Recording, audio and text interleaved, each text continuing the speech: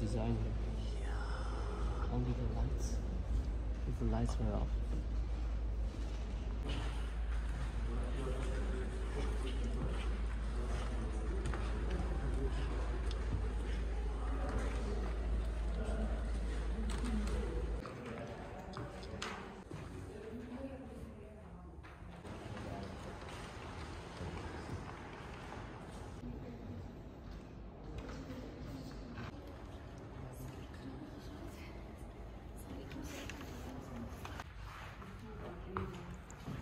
It's so dark in here.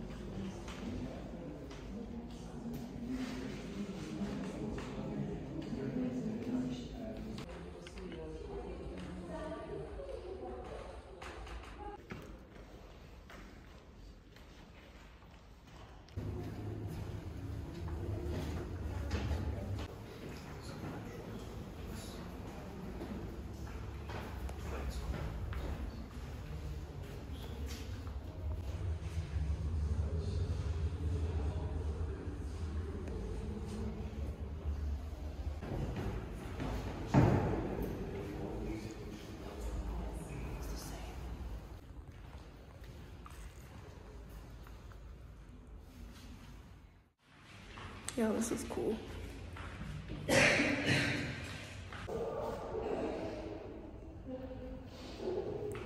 Hello, little guy.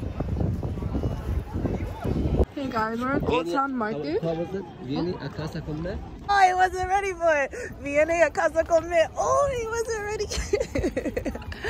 I got it.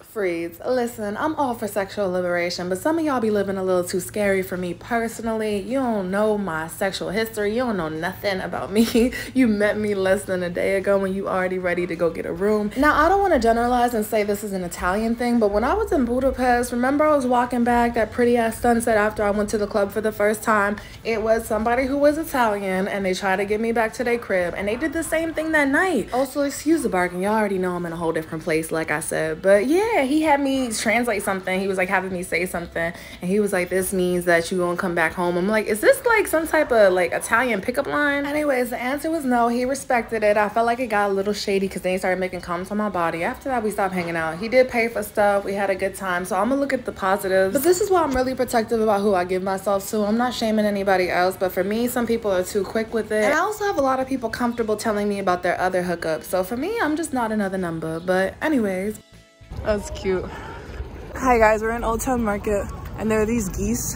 Let me get the kid out the way. There we go. There's these geese. And our theory is that what was the theory? Yeah. That sounds cute. It's like a gang. Oh, so yeah, they're smuggling pills inside of the geese. Not legit, but they're everywhere. I don't know why. If anybody knows the reason, feel free to let me know. I'll see y'all later. I'm gonna go try Aperol Spritz for the first time. Had lemonade, went to the museum, it was really nice. There's a giant teddy bear dancing and a whole bunch of stuff going on. But yeah, let me know if y'all know and I'll talk to y'all later.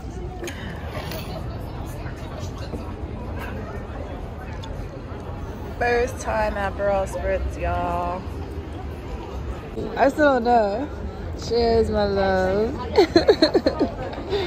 It's so sad that we have to cheer on the bare minimum, and I'll talk about this later, but the fact that he was able to still hang out with me after I told him no, I have respect for it, but it's like, once again, that's the bare minimum. But being able to still see me as a person and seeing my value, that I'm cool to hang out with, and just because you don't get to take me back to no room and fuck, that, you know, doesn't mean I'm not a cool person to hang out with still.